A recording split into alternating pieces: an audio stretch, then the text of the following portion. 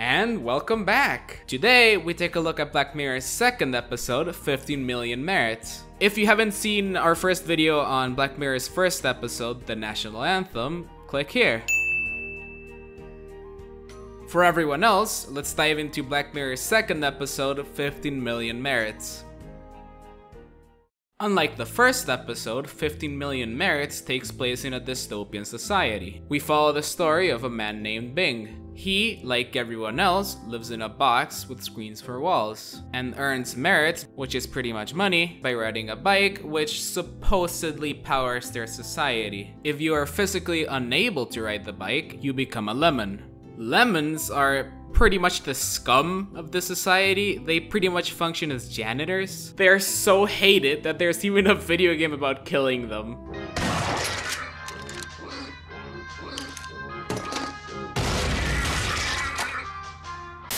Most people spend their time staring at screens as they ride their bikes endlessly. You could either watch your doppel ride a bike endlessly, or you could watch the TV programs it offer. Like Buttergoth. Is that what it's called? Buttergoth! Yeah, that. Then there's Hot Shots. It's an American Idol type show and is the most prominent show in the episode because it's the only way to get off the bike. Then there's porn. It's just porn. Yeah. One of the things I love about the episode and the show as a whole is that there's no obvious exposition dump. As an example, let's look at this line. Almost the only real thing in there, and even that's grown in a petri dish. With just this line, we can assume that the world outside cannot sustain life, is apocalyptic, or has other such annoyances. It does this without the episode having to directly say that something went horribly wrong in the past. Unlike the first episode, 15 Million Merits has plenty of music throughout. Not only that, but music plays a pretty big role in the episode as well. There's I Have a Dream, a painfully generic song, which I assume was made specifically for the episode to be as generic as possible. And it's real. Okay then. Okay, turns out I Have a Dream is made by a Swedish band called ABBA.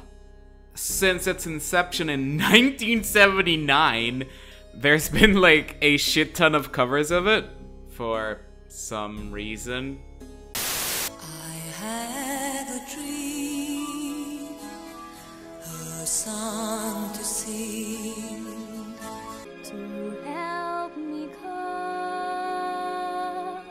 with anything. If you see the wonder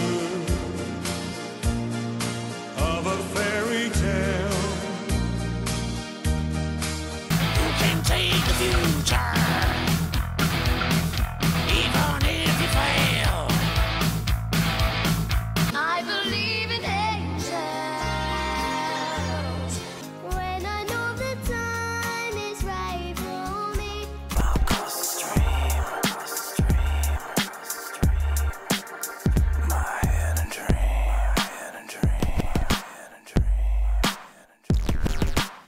This song is perfect for the episode because of its genericness. This is the type of society that idolizes and encourages laziness and plainness and boringness. So it makes a lot of sense that this would be a hit to this type of society. No clue why it was a hit in ours though.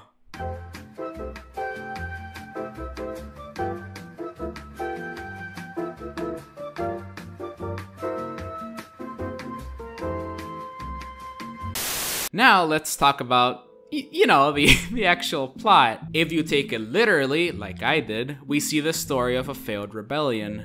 If Bing stood his ground and hadn't pussied out, his rant/speech could have sparked some sort of revolution. Or maybe not. Before we can go any further, let's actually talk about the speech itself. Bing gives this amazing speech about everything that's wrong with their society. In it, he points out all of its flaws/bullshit. To me, there are three things that make this scene just work. First, Daniel Kaluuya's acting. It's really fucking good. Like, This dude is screaming, sweating, spitting and shit, and it just feels so real, so genuine. You really believe that this is a guy who is finally releasing all of his pent-up anger towards the world after God knows how long. Second, the audience's reaction. At first, the audience has no idea how to react to this, which makes sense because they've never seen anything like it. Real human emotion, not the fakeness that they're used to. They don't react at all until the judge pretty much tells them how to react.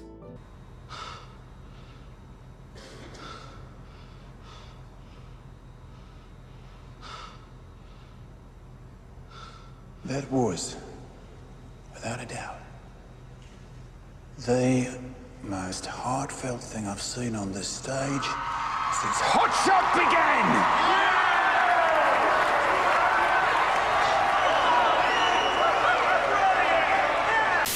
Thirdly, Bing's decision to become the very thing he hated.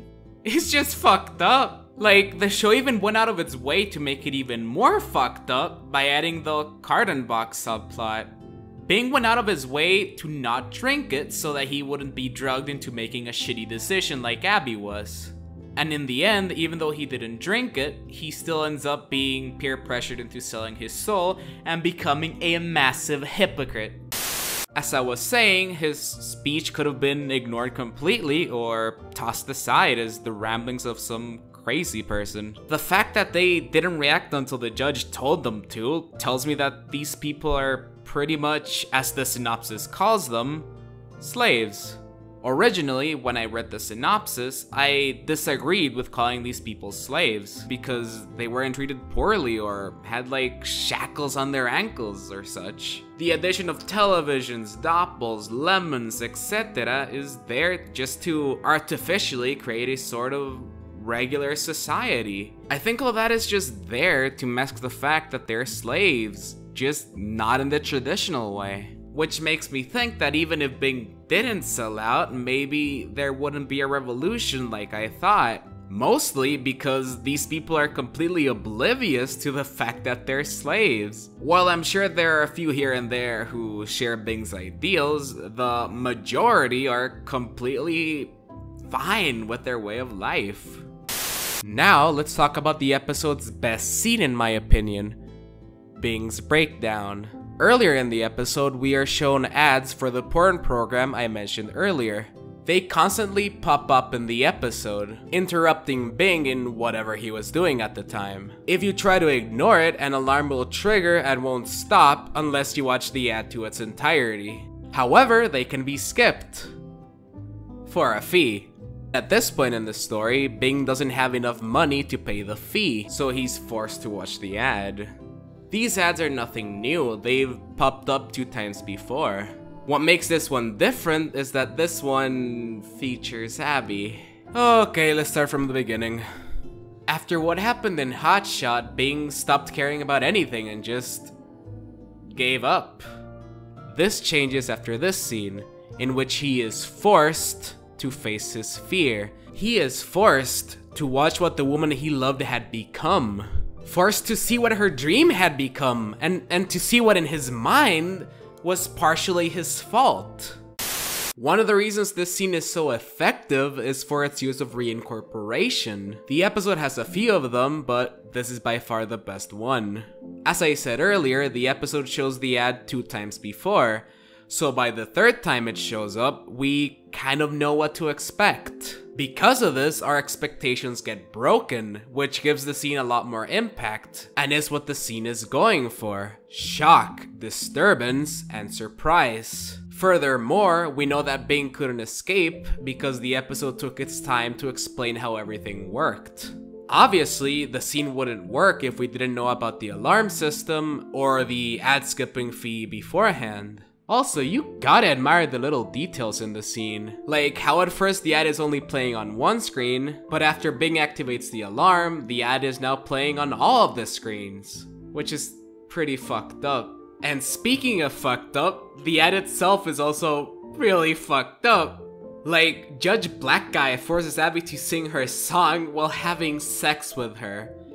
That small little fucked up touch makes this scene even more disturbing. It's like, this ad is mocking anyone who tries to dream, who wishes for something more, for something better than the fucking bike. I was in complete shock for the entirety of this scene. The acting, the camera work, the lack of music, the distorting sounds, the reincorporation, the ad alarm, everything! Everything about this scene is perfect! Before moving on, let's quickly talk about the episode's themes. The overarching theme is that of giving up. The story is filled to the brim with characters that have given up in some way or another. First, the Asian girl. She likes Bing and tries to talk to him. However, Bing has no interest on her whatsoever. Or he's too dense to realize that she's interested, so she just gives up after one attempt. Then there's asshole guy, who probably gave up a long time ago. He's pretty much the model citizen for this type of society. A society of people who've given up. Then, Abby. When we first meet Abby, she's already given up. Her dream of becoming a singer is reignited by Bing, who gives her the ticket to compete in Hotshot. Now, here's where things get a little bit complicated. Abby drank a compliance before going on stage. We're led to believe that this is some kind of drug, which makes people more open to suggestion or something along those lines. And lastly, Bing. We kind of covered him already, so I'll keep it brief. When Bing gives up, it's pretty much a punch to the stomach. He's the main character, he's our hero. He's the last person you'd expect to give up. All the previous characters who gave up kind of fueled his speech and his stride for change. The fact that he gives up, like everyone else, leaves the viewer with a horrible sense of dread and depression. In the last shot of the episode, we see Bing staring down on a forest from his new, bigger box. This tiny 10-second scene is a complete game changer about what we assumed before. You know, that the world outside is apocalyptic and shit. However, Bing could also be staring at yet another screen. We don't really know. On one hand, that pretty much looks like a window in every possible sense, but if it is a window, why aren't they living outside? Why do they confine themselves to living in this box? I got a few theories about this, so hear me out. Theory number 1. Humanity is just comfortable living this way and would rather stay in their boxes than go back outside. You know, Wall.E style. Theory number 2. Every job that people could do has been replaced by machines. As far as we know, everyone is either a biker, a lemon, or a TV personality. So food, clothing, and other essentials are most likely made by machines, automatically. So if they went outside, there wouldn't be enough jobs for everyone. I think the only reason they got the cycling system going on is because with it, everyone has a job, everyone has a purpose. Like, it would be impossible for the bike riding to actually, you know, power their entire building, I guess? You make very little electricity by just riding a bike. On top of that, they're watching TV while doing so most of the electricity they're supposedly making would go to the TV. So their society is probably powered by some other electricity source, and the cycling is just there to keep people busy. In conclusion, the creators made this ending to be intentionally ambiguous for us to decide. So if I had to choose, I'd choose that it's a window, because it fits in with the theme of the episode, the theme of laziness, the theme of giving up. Furthermore, believing that it's a window turns a bleak ending into an unbelievably depressing one, which is a common ground for most Black Mirror endings.